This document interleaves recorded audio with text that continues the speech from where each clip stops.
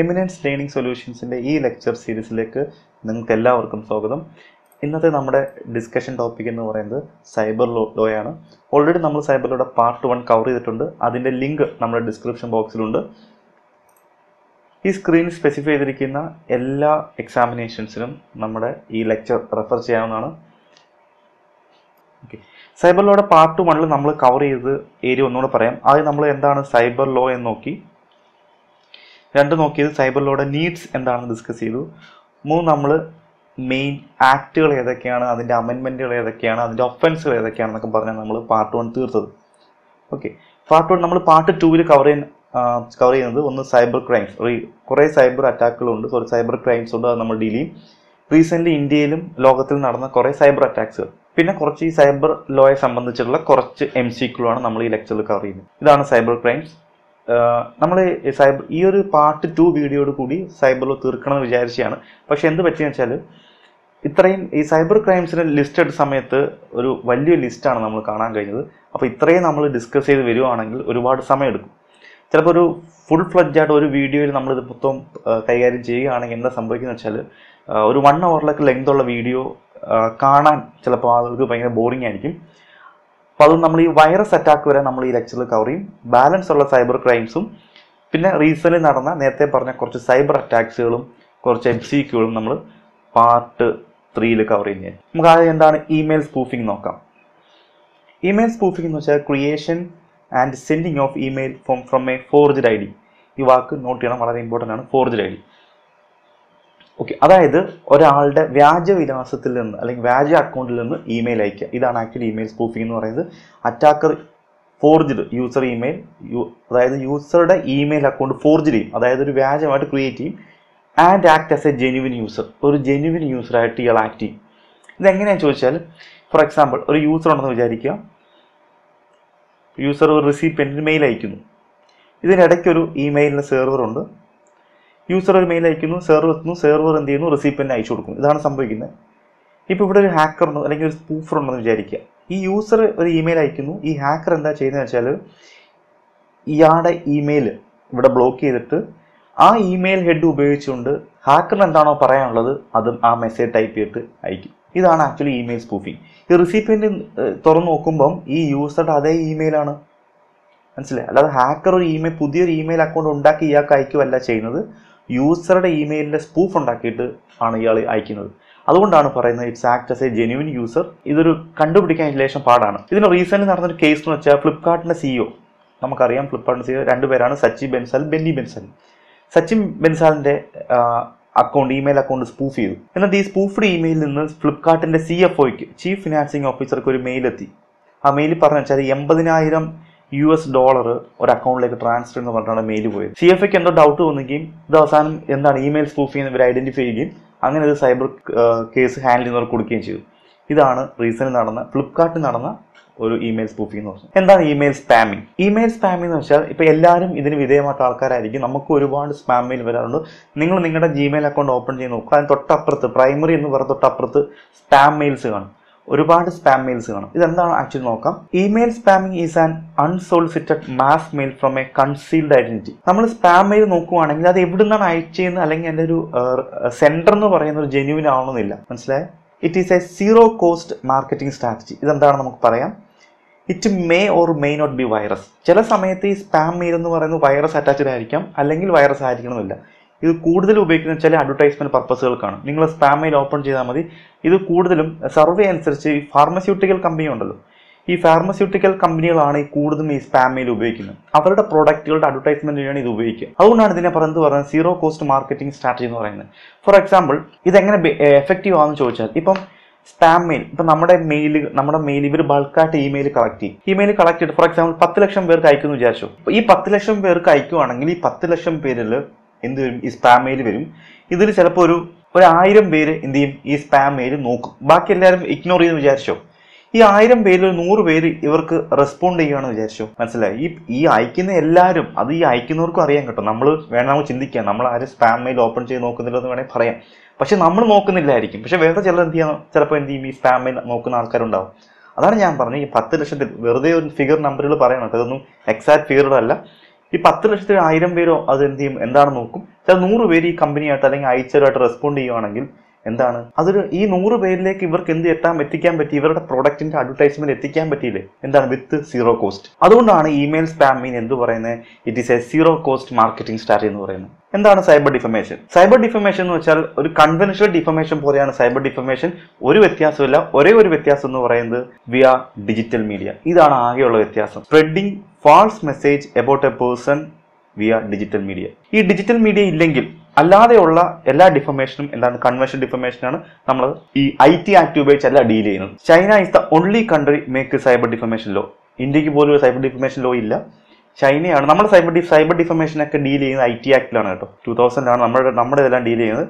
പക്ഷെ ചൈനയ്ക്ക് സ്വന്തമായിട്ട് എന്തുണ്ട്, ഒരു സൈബർ ഡിഫമേഷൻ ലോ ഉണ്ട്. ഓക്കെ, അടുത്തെന്ന് പറയുന്നത് ഹാക്കിംഗ്. നമ്മൾ ഒരുപാട് കേട്ട് പരിചയമുള്ള വാക്കാണ് ഹാക്കിംഗ് എന്ന് പറയുന്നത്. എന്താണെന്ന്, hacking is an unauthorised access of computer system of others via network വഴി മറ്റൊരാളുടെ കമ്പ്യൂട്ടർ സിസ്റ്റം ഹാക്ക് ചെയ്യുന്നതിനാണ് എന്ത് പറയുന്നത്, ഹാക്കിംഗ് എന്ന് പറയുന്നത്. ഹാക്കിംഗ് എന്താ ചെയ്യുന്നത് വെച്ചാൽ, hacking is an identifying the weakness. Hacking is identifying the weakness of a system or a network to take leverage on them. ഒരു സിസ്റ്റത്തിലെ വീക്ക്നെസ്സുകളെ ഐഡന്റിഫൈ ചെയ്തിട്ട് ഹാക്കർ ഐഡന്റിഫൈ ചെയ്യും. ആ ഐഡന്റിഫിക്കേഷൻ നടത്തിയതിനു ശേഷം അയാൾ ഒരു ഹാക്കിംഗ് സ്ട്രാറ്റജി തയ്യാറാക്കും.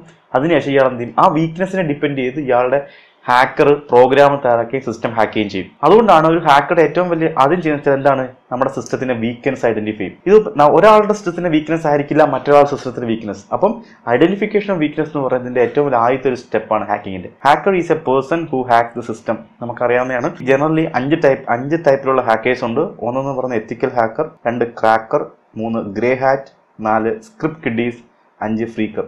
ഇത് ഓരോ നമുക്ക് എന്താണെന്ന് നോക്കാം. ഒന്ന് എത്തിക്കൽ ഹാക്കർ.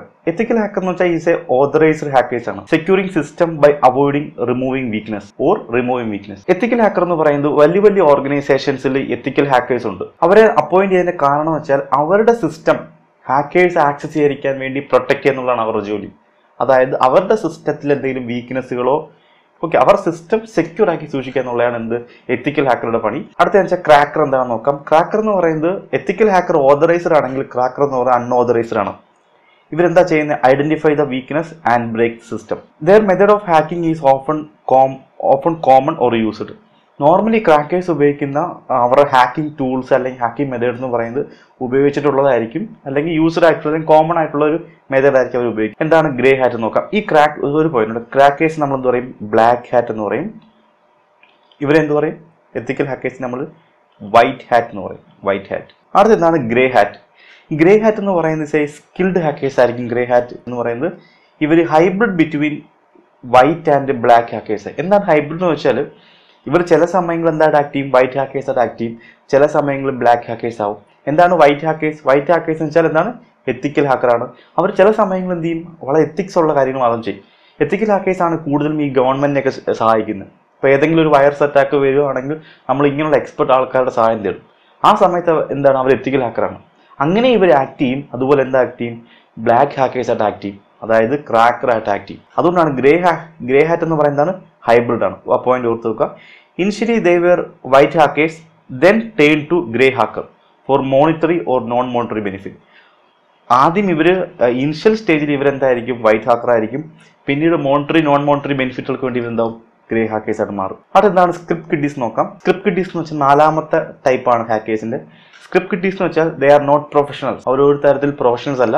ഇവരെങ്ങനെ ഇത് പഠിച്ചെടുക്കുന്നത് വെച്ചാൽ, ഒന്നെങ്കിൽ അവർ കോമൺ ആയിട്ട് ഉപയോഗിക്കുന്ന ഹാക്കിംഗ് ടൂൾസ് ഉപയോഗിക്കും, ഒന്നെങ്കിൽ അത് ഡൗൺലോഡ് ചെയ്യും, അല്ലെങ്കിൽ അത് വാങ്ങും. അല്ലെങ്കിൽ എന്ത് വെച്ചാൽ ഇന്റർനെറ്റിൽ അവൈലബിൾ ആയിട്ടുള്ള സോഴ്സസിൽ നിന്ന് ഇവരെന്ത് ചെയ്യും, ട്യൂട്ടോറിയൽസ് ഒക്കെ നോക്കി പഠിക്കും. ഓക്കെ, ഇവരെയാണ് നമ്മൾ എന്ത് പറയുന്നത്, സ്ക്രിപ്റ്റ് കിഡീസ് എന്ന് പറയുന്നത്. അടുത്ത എന്താണ് ഫ്രീക്കർ. ഫ്രീക്കർ എന്ന് പറയുന്നത് നോർമലി ഹാക്കർ എന്ന് പറയുന്നത് എന്താണ്, ഒരു സിസ്റ്റം നെറ്റ്വർക്ക് വഴി ഹാക്ക് ചെയ്യുന്നതിനാണ് ഹാക്കർ എന്ന് പറയുന്നതെങ്കിൽ ഫ്രീക്കർ എന്ന് വെച്ചാൽ hacking of public or private telephone instead of computer system. Public or private ടെലിഫോണോ hack ചെയ്യുന്ന ആളെ എന്താണ് പറയുന്നത്, ഫ്രീക്കർ എന്ന് പറയും. നമ്മൾ ഇതുവരെ പറഞ്ഞത് ഹാക്കേഴ്സിന്റെ 5 കാറ്റഗറിയാണ്. നമ്മൾ വീണ്ടും സൈബർ ക്രൈംസിലേക്ക് പോവാണ്.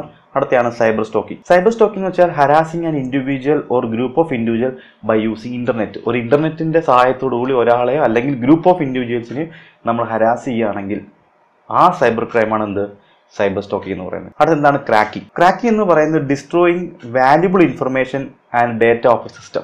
ഒരു സിസ്റ്റത്തിലെ ആ സിസ്റ്റത്തിന് ആവശ്യമായിട്ടുള്ള ഇൻഫർമേഷനോ അല്ലെങ്കിൽ വാല്യുബിൾ ആയിട്ടുള്ള ഇൻഫർമേഷനോ ആ സിസ്റ്റത്തിന്റെ ഡേറ്റകളോ അതിനെ ഡിസ്ട്രോയ് ചെയ്യുന്നതിനാണ് ക്രാക്കിംഗ് എന്ന് പറയുന്നത്. ഇവരൊന്നെങ്കിൽ എന്ത് ചെയ്യും, cell the information to others for money. അടുത്താണ് ഫിഷിംഗ്. എന്താണ് ഫിഷിംഗ്? ഫിഷിംഗ് നമ്മൾ എനിക്കൊന്ന് ഇത് കേൾക്കുന്നവരും പലരും ഈ ഫിഷിങ്ങിന് വിധേയമായിട്ടുണ്ടാവും. ഫിഷിംഗ് എന്ന് വെച്ചാൽ phishing is A type of fraud. നമുക്ക് ആ സെന്റൻസ് ബൈ എന്താ നോക്കാം. Phishing is A type of fraud in which an hacker masquerades as a reputable entity or well-known person or other required entity for collecting username, password or other relevant details of credit cards and debit card. അവരെന്താ ചെയ്യുന്നത്? അവർ മസ്കുറേഡ് എന്ന് വെച്ചാൽ തെറ്റിദ്ധരിപ്പിക്കും. എന്താണ്? Reputable entity ആയിട്ട് തെറ്റിദ്ധരിപ്പിക്കാം, അല്ലെങ്കിൽ ഒരു well known person ആയിട്ട് തെറ്റിദ്ധരിപ്പിക്കാം. ഇങ്ങനെയൊക്കെ തെറ്റിദ്ധരിപ്പിച്ച് നമ്മളിൽ നിന്ന് നമ്മൾ ഡീറ്റെയിൽസ് ഇവർ കളക്ട് ചെയ്യും.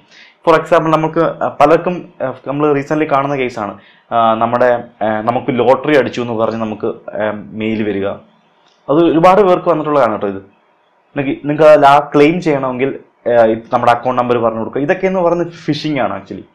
ഇതെങ്ങനെ ചെയ്യുന്നത് വെച്ചാൽ phishing mostly done through social networks including text message or email. അടുത്ത സൈബർ സ്കോട്ടിംഗ്. എന്താണ് സൈബർ സ്കോട്ടിംഗ്? സൈബർ സ്കോട്ടിംഗ് വെച്ചാൽ അല്ലെങ്കിൽ ഡൊമൈൻ സ്കോട്ടിംഗ് എന്ന് പറയും. Registering A domain name similar to trade mark of another name for getting unethical gain by confusing അത്. Cyber squatting, domain squatting വെച്ചാൽ ഇപ്പം for example വെച്ചാൽ Scooby day bag launch ചെയ്ത സമയത്ത് ഒരുപാട് വർഷങ്ങൾക്ക് മുമ്പാണ്. ആ സ്കൂബി ഡേ ബാഗ് ലോഞ്ച് ചെയ്ത ഇയറിൽ അതിനടുത്ത വർഷത്തെ ഈ സ്കൂളിംഗ് ടൈം തുടങ്ങുന്ന സമയത്ത് ഒരുപാട് ഡ്യൂപ്ലിക്കേറ്റ് ബാഗ് ഇറങ്ങി സ്കൂബിയുടെ പേരിൽ. നിങ്ങൾക്ക് ഓർമ്മയുണ്ടാവും. അതാണ് ആക്ച്വലി എന്ത് സൈബർ സ്കോട്ടിംഗ്. അതായത് ഒരു റെപ്യൂട്ടഡ് ആയിട്ടുള്ള ഒരു ബ്രാൻഡിനെ അതിന്റെ നെയിം ചെറുതായിട്ടൊന്ന് മാറ്റും. എന്തിനു വേണ്ടിയാണ് ചെയ്യുന്നത് വെച്ചാൽ കൺഫ്യൂസിങ് അതേഴ്സ്. അതായത് അവരെ കൺഫ്യൂസ് ചെയ്തുകൊണ്ട് എന്തെടുക്കുക, അതിന്റെ അൺഎത്തിക്കൽ ഗെയിൻ ജനറേറ്റ് ചെയ്യുക. ആ ഒരു ലിവറേജ് ഉപയോഗിക്കാൻ വേണ്ടി എന്താണ് ഇവർ സിമിലർ, അത് ഈ സ്കൂബിയുടെ ബാഗ് അല്ല, ഞാൻ എക്സാമ്പിൾ പറഞ്ഞ ഒരുപാട് എക്സാമ്പിൾ ഉണ്ട്. അതിന് ക്ലാസിക് എക്സാമ്പിൾ ആണ് google.com എന്ന് പറയുന്നത്. ഈ google.com നമ്മളത് കാണുമ്പോൾ തന്നെ ചെറിയ സിമിലാരിറ്റി തോന്നില്ലേ? ഇതെന്ന് പറയുന്നത് ഒരു ശ്രീലങ്കൻ കമ്പനിയാണ്. 2017 ഗൂഗിൾ ഇവർക്കെതിരെ കേസ് കൊടുക്കും. അതായത് ഇവരുടെ പേരിന് സിമിലർ ആയിട്ട് പേര് ഉപയോഗിക്കുന്നു പറഞ്ഞാണ് കേസ് കൊടുക്കുന്നത്. പക്ഷേ എന്തുകൊണ്ടോ ഈ കേസ് തള്ളിപ്പോൾ ഗൂഗിൾ തോറ്റു ഈ കേസിൽ. ഓക്കെ, അതാണ് എന്ത് സൈബർ സ്കോട്ടിംഗ് എന്ന് വെച്ചാൽ. അടുത്താണ് സലാമി അറ്റാക്ക്. എന്താണ് സലാമി അറ്റാക്ക് എന്ന് വെച്ചാൽ? Salami attack is when small attack add up to one major attack. Salami attack, it is mainly a financial crimes in banks. It is a unnoticed crimes. എന്താണെന്ന് പറയാം. Salami attack എന്ന് പറയുന്നത് ചെറിയ അറ്റാക്കുകൾ ചേർന്ന് വലിയ അറ്റാക്കായിട്ട് മാറും. ഇതെങ്ങനെയാണെന്ന് ചോദിച്ചാൽ ഇപ്പോൾ ഫോർ എക്സാമ്പിൾ നമുക്കൊരു ബാങ്ക് അക്കൗണ്ട് എന്ന് വിചാരിക്കുക. ഒരു ദിവസം നമ്മുടെ ബാങ്കിൽ നിന്ന് ഒരു 10 രൂപ പോയെന്ന് വിചാരിക്കുക അക്കൗണ്ടിൽ നിന്ന്. നമ്മളത് 10 രൂപ ഡെബിറ്റ് ചെയ്തിട്ടുണ്ട് അക്കൗണ്ട്. എന്താ റീസൺ നമുക്കറിയില്ല. ഈ 10 രൂപ പോയതിന്റെ കാരണം ചോദിക്കാൻ നമ്മൾ ഒരിക്കലും ബാങ്കിൽ പോകാറില്ല, അല്ലെങ്കിൽ നമ്മൾ അതിനുവേണ്ടി നമ്മൾ ബാങ്കിൽ പോകാറില്ല.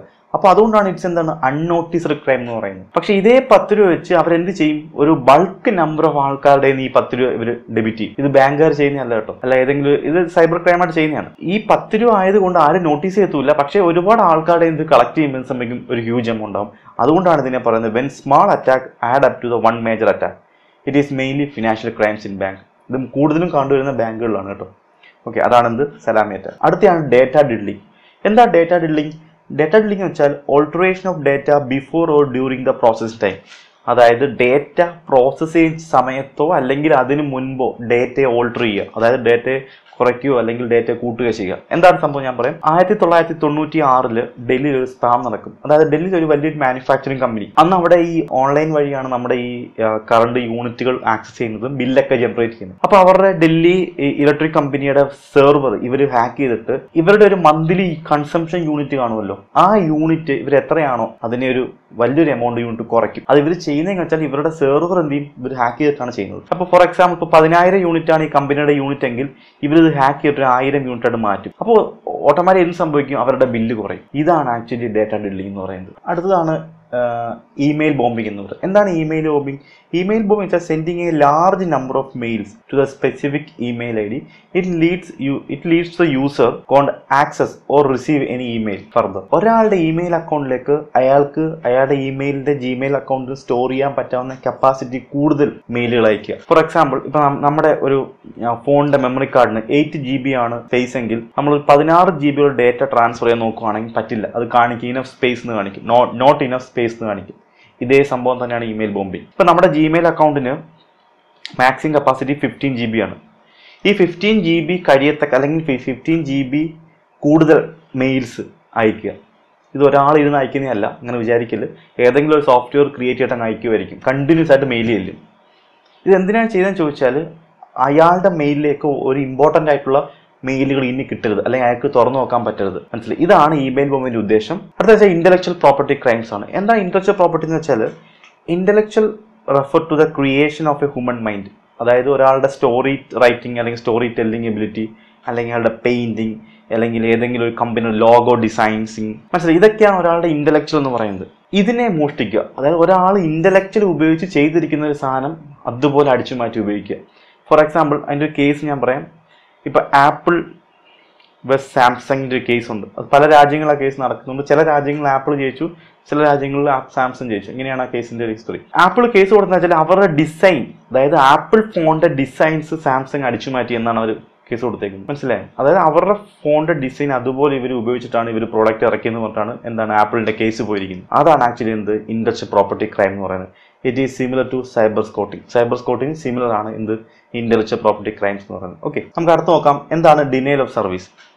ഡിനയൽ ഓഫ് സർവീസ് എന്ന് വെച്ചാൽ receive A mass number of application or request that it കോണ്ട് handle. അതായത് ഹാൻഡിൽ ചെയ്യാൻ കഴിയാത്തതിനേക്കാൾ കൂടുതൽ റിക്വസ്റ്റോ ആപ്ലിക്കേഷനോ അയക്കുക. It is very difficult to handle this attack. അതാണ് ഡിനയൽ ഓഫ് സർവീസ്. നമുക്കൊരു എക്സാമ്പിൾ വെച്ച് പറയാം. ആമസോണിന്റെ ഈ 2017 നവംബർ 26 അവരുടെ ഒരു പീക്ക് ഡേ ആയിരുന്നു. അന്ന് അവർക്ക് ഒരു സെക്കൻഡിൽ ആമസോൺ വിറ്റ ഐറ്റം എന്ന് പറയുന്നത് 306 ഐറ്റമാണ് അവർ സോൾവ് ചെയ്തത് ഒറ്റ സെക്കൻഡിൽ. നിങ്ങളൊന്ന് ആലോചിച്ച് നോക്കുക, ഈ 306 പകരം ഒരു 10,000 ആപ്ലിക്കേഷൻസ് വരുവാണെന്ന് വിചാരിക്കുക. 10,000 അവർക്ക് ഹാൻഡിൽ, അല്ലെങ്കിൽ 10,000 റിക്വസ്റ്റ് ചിലപ്പോൾ ഹാൻഡിൽ ചെയ്യാനുള്ള കപ്പാസിറ്റി ഉണ്ടാവും അവരുടെ സെർവ് വന്ന്, അതില്ലെന്ന് വിചാരിക്കുക. അങ്ങനെയാണെങ്കിൽ എന്ത് വരും? ഈ 10,000 റിക്വസ്റ്റുകൾ എത്തുമ്പം ഓട്ടോമാറ്റിക്കലി ഇവർക്കത് ഹാൻഡിൽ ചെയ്യാൻ പറ്റാതാകുമ്പോൾ അവരുടെ സെർവർ ഡൗൺ ആവും. അപ്പോൾ ഒറ്റ കാര്യം ചെയ്യാൻ പറ്റത്തില്ല, എന്ത് ചെയ്യും? ഇതിനെയാണ് നമ്മൾ അവരുടെ സർവീസ് എന്ത് ചെയ്യും? ഡിനേ ആവും. അല്ലെങ്കിൽ ഡിനേ മീൻസ് റിജക്റ്റ് ചെയ്യും. മനസ്സിലായി? ഇതിനെയാണ് എന്ത് പറയുന്നത്? ഡിനയൽ ഓഫ് സർവീസ് എന്ന് പറയുന്നത്. ഓക്കെ, നമ്മുടെ ലാസ്റ്റ് ടോപ്പിക്കാണ് വൈറസ് ആൻഡ് വോംസ് അറ്റാക്ക്. എന്താണ് വൈറസ് ആൻഡ് വോംസ് അറ്റാക്ക് നോക്കാം. Virus R programmes has the ability to destroy or make copies data and easily spread it into another program. അതായത് വൈറസുകൾ എന്ന് പറയുന്നത് എന്താണ്? അതൊരു പ്രോഗ്രാമാണ്. And has the ability to destroy or make copies of data. ഡേറ്റകളെ destroy ചെയ്യാനും അതിൻ്റെ കോപ്പികൾ ജനറേറ്റ് ചെയ്യാനും ആർക്ക് കഴിവുണ്ട്? വൈറസുകൾ കഴിവുണ്ട്. അതുപോലെ easily spread it in to other programme.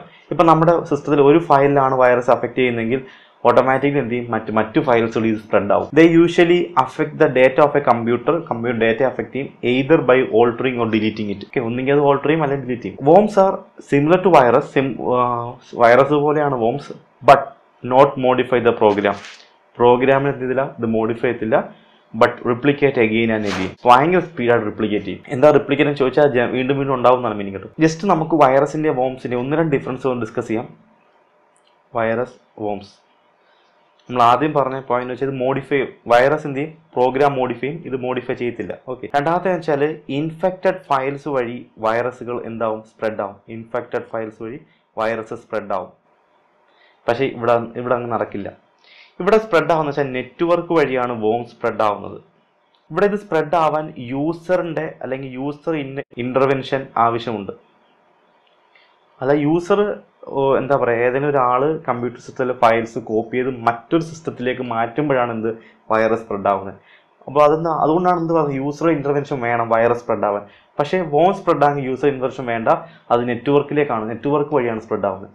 Similar ഇപ്പം നമ്മളൊരു സിസ്റ്റം മറ്റൊരു സിസ്റ്റമായിട്ട് ലാൻഡ് കേബിൾ വഴിയൊക്കെ കണക്ട് ചെയ്യുക, നെറ്റ്വർക്ക് വഴി സിസ്റ്റം കണക്ട് ചെയ്യുകയാണെങ്കിൽ എന്ത് വോം സ്പ്രെഡ് ആവും. ഇത് ഫയൽസിനെ അഫക്ട് ചെയ്യും. നമുക്കറിയാം വൈറസുകൾ ഫയൽസിനെ അഫക്ട് ചെയ്യും. ജനറലി വോംസ് ഒരിക്കലും ഫയൽസിനെ അഫക്ട് ചെയ്യാറില്ല, പക്ഷേ വേണമെങ്കിൽ ചില സമയം അഫക്ട് ചെയ്യാറുണ്ട്. നോർമലി ഈ വോംസ് അറ്റാക്ക് ചെയ്യുന്നത് നമ്മുടെ CPU, നമ്മുടെ ഡേറ്റ സ്റ്റോറേജ് ഡിവൈസസ്, ഹാർഡ് ഡിസ്കുകൾ, റാമുകൾ, ഇതൊക്കെയാണ് എന്ത് ചെയ്യുന്നത്? വോംസ് അറ്റാക്ക് ചെയ്യുന്നത്. നോർമൽ കേസിൽ വോംസ് ഒരിക്കലും ഫയൽസിനെ അറ്റാക്ക് ചെയ്യില്ല കേട്ടോ, അത് ഓർത്ത് വെക്കണം. ഇതോടുകൂടി നമ്മുടെ പാർട്ട് 2 ലെക്ചർ അവസാനിക്കുകയാണ്. നമ്മളൊരു പാർട്ട് 3 ബാക്കി ഉള്ള സൈബർ ക്രൈംസും റീസെന്റ് നടന്ന സൈബർ അറ്റാക്സുകളും കുറച്ച് MCQ നമ്മൾ കവർ ചെയ്യും. ഓക്കെ, ELSന്റെ ഈ വീഡിയോ നിങ്ങൾക്ക് ഇഷ്ടമായെങ്കിൽ നിങ്ങൾ ഞങ്ങളെ സബ്സ്ക്രൈബ് ചെയ്ത് സപ്പോർട്ട് ചെയ്യുക. ബെൽ ബട്ടൺ കൂടെ അമർത്തുകയാണെങ്കിൽ ELSന്റെ എല്ലാ പുതിയ അപ്ഡേറ്റ്സുകളും നിങ്ങൾക്ക് വളരെ വേഗത്തിൽ ലഭിക്കുന്നതായിരിക്കും. Okay, thank you.